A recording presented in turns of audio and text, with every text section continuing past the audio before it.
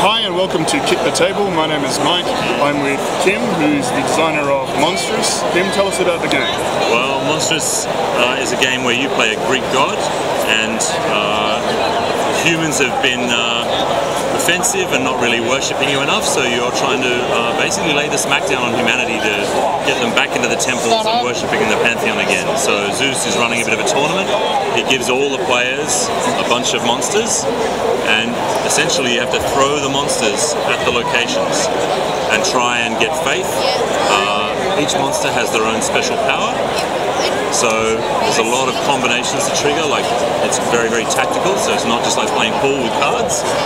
Each location has special powers as well, so you can see Corinth here.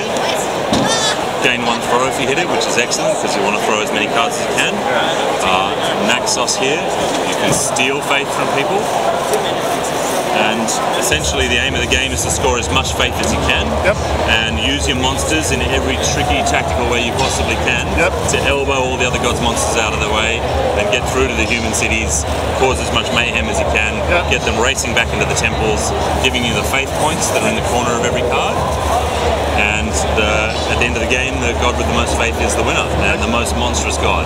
Excellent, cool. So the game that I played, I really like the fact that there's a certain amount of strategy around where you want to try and position cards. It's not just chucking cards, you've got to decide where you want to go, but then you've got to really back that up with ability, because you've got to be able to land that. And sometimes you can just kind of do like a throw across the board, and if you miss this, you might hit this, and you might hit this. So that could be really good.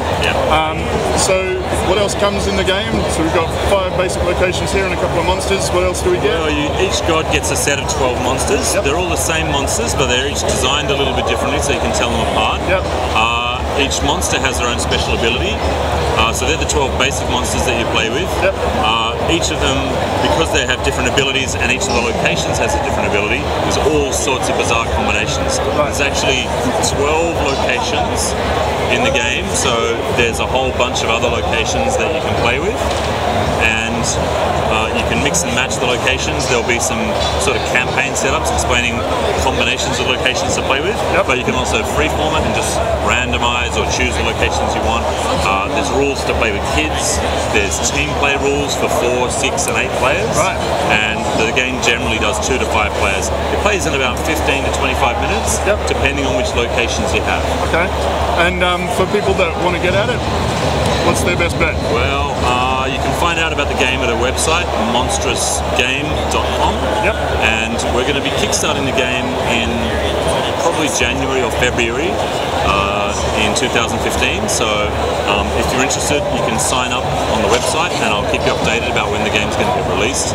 But yeah, it's the interesting thing about it.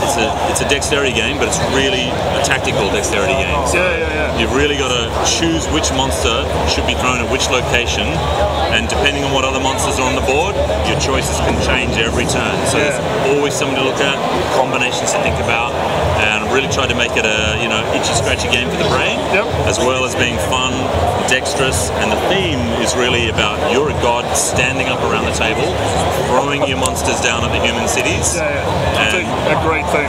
So hopefully it seems to be going well with everybody that plays it. So the theme, everybody knows about Greek mythology, and it's really kind of, I guess, pretty primal fantasy theme that everybody can connect with.